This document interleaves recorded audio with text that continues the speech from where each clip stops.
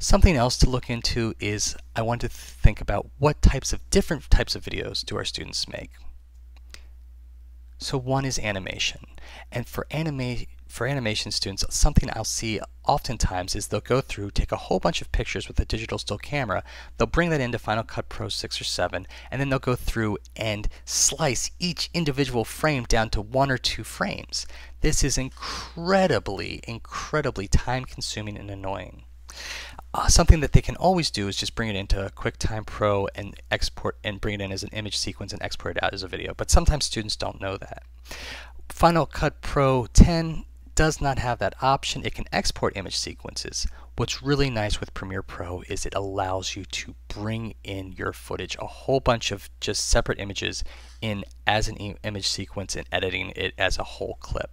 The other big thing that Premiere Pro has going for it in animation is the ability, as I said before, to export stuff out to After Effects. So I think for students who are editing primarily animations, Premiere Pro CS6 is the winner hands down.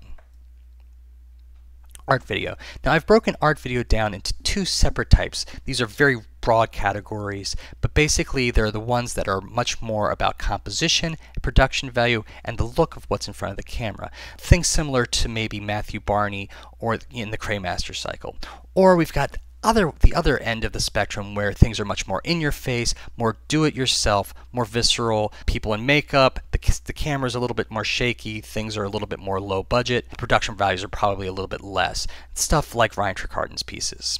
Now, if we look at both of these, I would actually say that different editors are going to be helpful for different students in this way. So for those students who want to do highly produced videos, the integration with After Effects and the extra bit of control that you have with Premiere Pro would be beneficial to them. For people who are doing more DIY stuff where the camera might be shaky, where they don't really have a complete idea of what they're shooting and need that additional organization, I think Final Cut Pro 10 is the helpful option.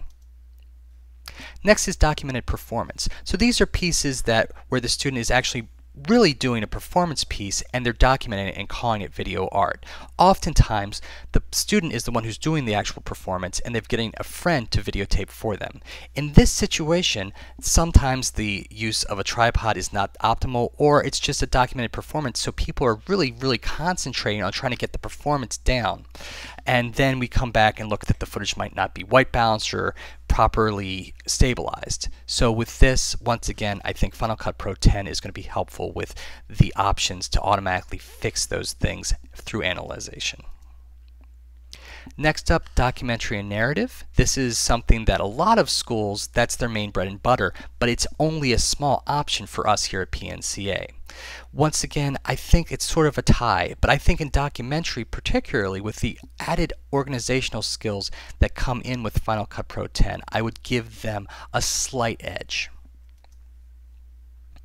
Found and recontextualized footage. So this is something where the student hasn't actually shot the footage. They're bringing it in from something separate like YouTube, archive.org, or from a DVD or videotape. With these particular type of projects, we often see the footage strewn everywhere. The students are really just trying to work and collage things together to see what works.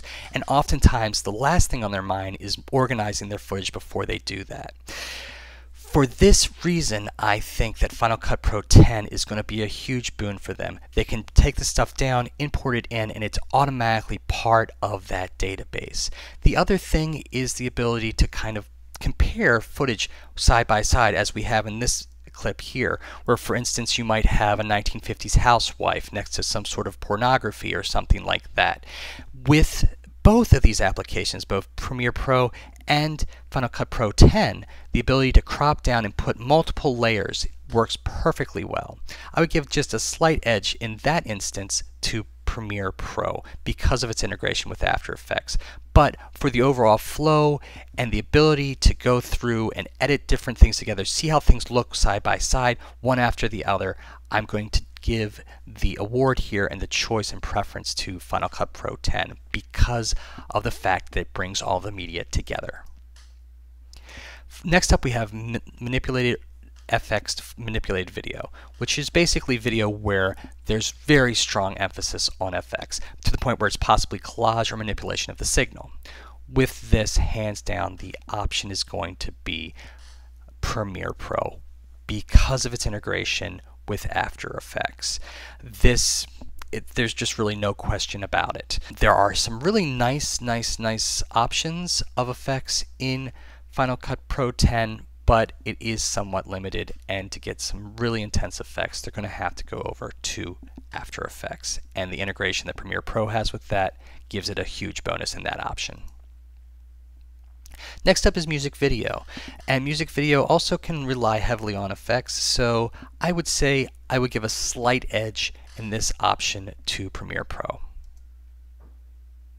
The next question is, how do our students make video? And this is really important. Some schools really emphasize on production video, where you are going to be one person, one part of a large production flow. Most of our students, however, are one-man bands. They're going to shoot, edit, and create most of their projects all by themselves with very minimal crews, if any.